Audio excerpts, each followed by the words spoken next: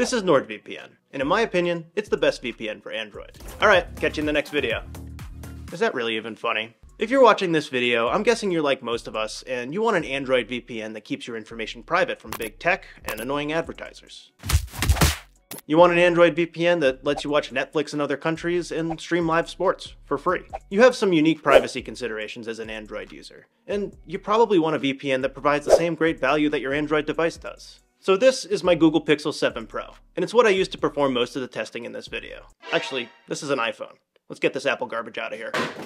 I actually had to borrow my friend's Pixel for testing, and also a Galaxy S24. And after 16 Red Bulls and 264 speed tests, I found that 4 VPNs really stood out. The top 4 VPNs shared some of the same key characteristics. First of all, they're fast. All of these VPNs use the WireGuard protocol, which makes them quite speedy. They're secure. You don't need to worry about your data being recorded or shared, even if you're using an Android on Jelly Bean. Shout out to Jelly Bean. And they're easy to use. These VPNs have interfaces that pretty much anyone can figure out. And as of today, these are my top 4 choices for Android VPNs. NordVPN is my top pick, and I got a sweet discount for you guys. Just use that link in the video description.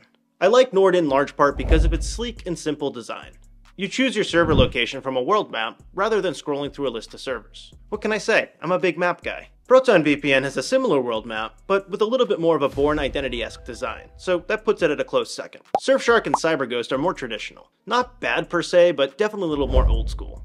With Nord, you have access to over 6,000 servers in over 60 countries. NordVPN also allows for 10 simultaneous device connections, which they recently upped from 6. Surfshark allows for unlimited device connections, which is great, but realistically, you probably don't need unlimited connections. Or do you? Now when it comes to speed, ProtonVPN beat NordVPN in our testing. Interesting. Tip of the hat to you, Proton. But it was close. So close, really, that it feels nitpicky to say that Proton is faster than Nord. NordVPN is still exceptionally fast, making it ideal for streaming things like live sporting events or watching Netflix. For gaming, you want a balance of low latencies and fast download speeds, and for this, Surfshark is an excellent choice. But as I said, all these VPNs are super fast. I mean, why would I even bother including a slow VPN on this list? Fast speeds are great, but you know what else is great?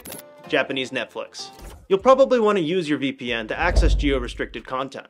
And in my opinion, this is where the good VPNs really start to stand out in the pack. If you don't go with a good VPN for streaming, you run the risk of not being able to unblock the content you want to watch on platforms like Netflix. Or maybe it does for like one episode, and then it's blocked, and you gotta change servers, and before you know it, it's 2024, and you haven't even watched one season of Succession yet. Take it from me. Ugh. So to test this, we tried to access Netflix libraries in the 25 most desirable countries, meaning they have the biggest and most binge-worthy content catalogs. All of these top VPNs were able to watch the vast majority of content on Netflix, meaning they should be able to get you past whatever geo-restrictions you're facing. Now when it comes to privacy, your best bet's usually going to be to get a decentralized VPN, but you gotta be pretty committed to make those work for you. So if you want a VPN that focuses on privacy, but you aren't tech savvy, ProtonVPN is the best choice there. Proton is well known for its security features. You can sign up anonymously. Its team is based in Switzerland, and it has a secure core feature that routes traffic through servers in countries with strict privacy laws. That said, NordVPN has excellent privacy features too.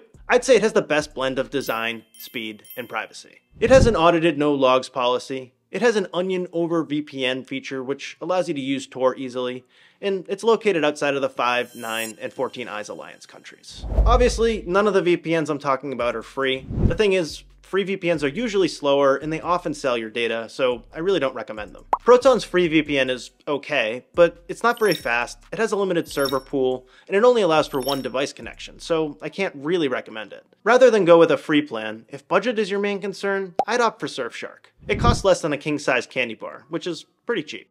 If you're willing to spend just a little bit more though, you can get Nord. Nord simply offers a better user experience than Surfshark, which is why it's my top pick. Alright, let's sum this up. If you want to spend as little as possible, go with CyberGhost. You'll be making sacrifices on design and speed, but you'll save a few cents. If you want to spend slightly more than you would with CyberGhost, like literally cents per month, and you want a good VPN for streaming, I'd go with Surfshark. If your only reason for getting a VPN is for privacy, then look at Proton. But if you want the best combination of design, speed, privacy, and value, then you want NordVPN. Remember, the links in the video description will get you the best deal on whichever VPN you choose. They'll get you an exceptional deal on NordVPN right now. So make sure to check those out.